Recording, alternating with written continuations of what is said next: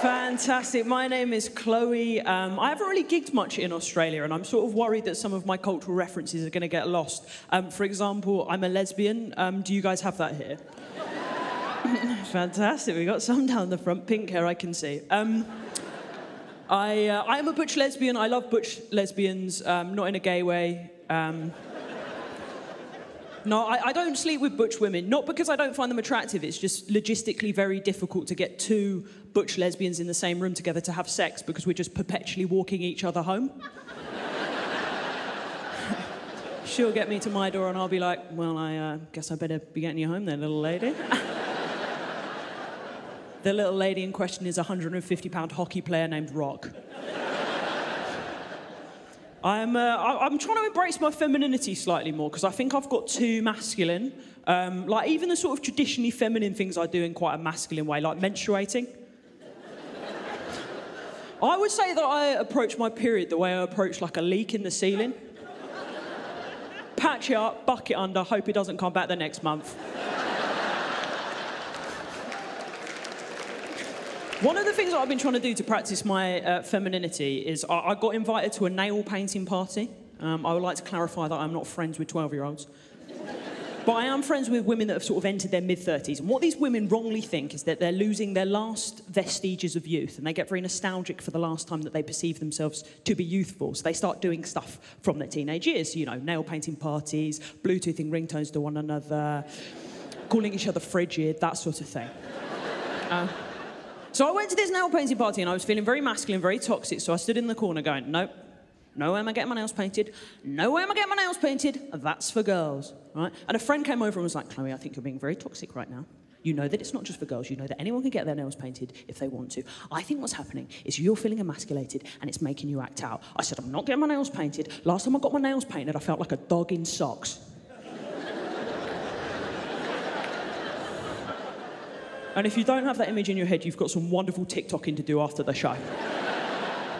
They sent a different friend over who knew me slightly better, and she went with this tactic. She said, Chloe, I promise you if you get your nails painted, it will make you like 10 times better at fingering.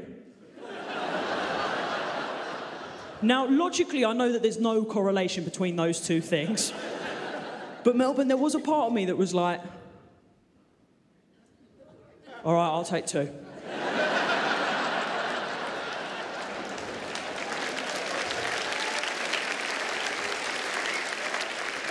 Make that 3. And you do a couple of the toenails too.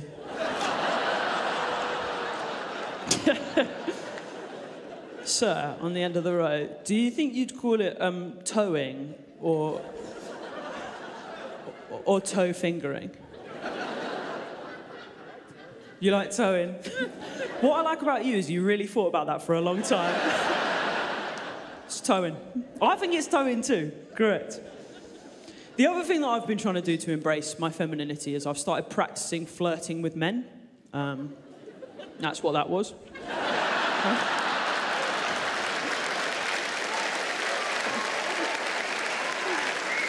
How was it for you, baby boy? I will be calling you. I will be calling you baby boy. How did you find it? Unreal? I'm actually buzzing with that. That's really nice. No, because any time that I've tried to flirt with men in the past, I flirt the way that I imagine flirting happens in prison. Like, I'll find a man that I perceive to be physically weaker than me, probably in the shower, and go, you're mine now, princess. But recently, I so effectively flirted with a man that something quite awful happened, which I didn't realise was still happening in straight culture. I'm so sorry that ladies have to go through this. I flirted with a man. This man tried to kiss me. I'm going to repeat those words. A man tried to kiss me. My genuine first response was, all right, back off, mate, I'm not gay. No homo, mate, that's fucking disgusting. The only time I'm homo for men is...